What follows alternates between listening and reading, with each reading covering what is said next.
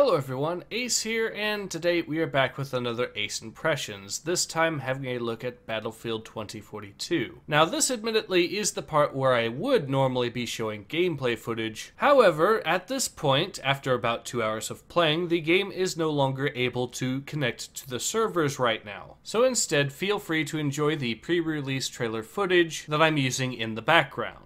That said, let's now move on to whether or not this game is worth the $60 asking price. And the answer, at least for right now, is no. And there are two major reasons for this, the first being that the specialist experiment itself actively works to the detriment of the game. This is sadly even true for the Portal mode, as the various classes for the Battlefield 1942, Bad Company 2, and Battlefield 3 teams are all glorified reskinned specialists. This means that in Battlefield 1942, for example, you can't spawn as a medic, kill an engineer, and then use the det packs from the engineer kit to kill a tank. As while you will be able to pick up the engineer's primary weapon, you're still going to be stuck with the medical supplies. On the other hand, in Battlefield 3, this problem gets even more profound because it means that each of the classes is going to force one of the two gadget options onto you no matter what. Every recon that you see in Battlefield 3 will have the tugs equipped as a gadget.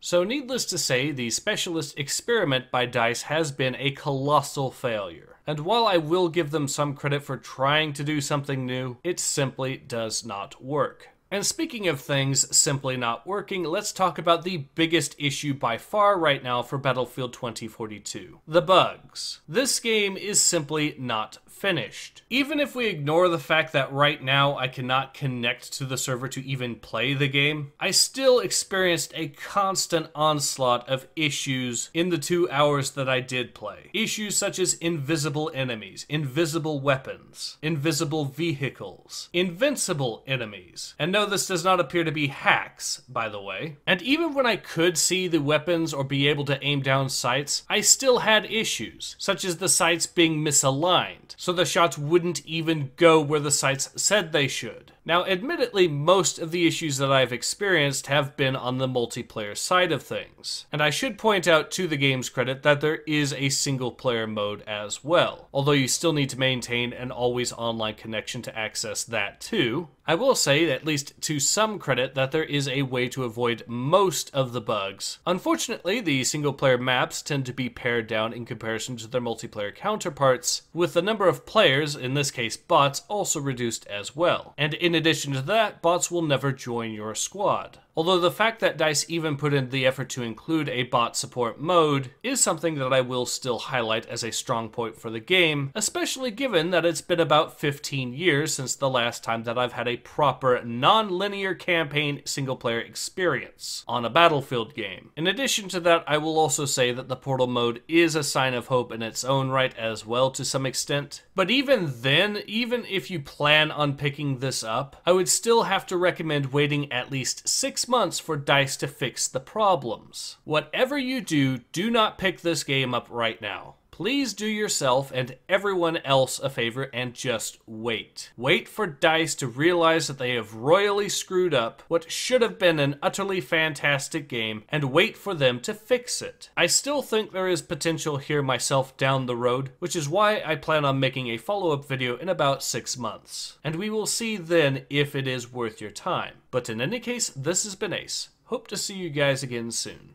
Take care. Ace out.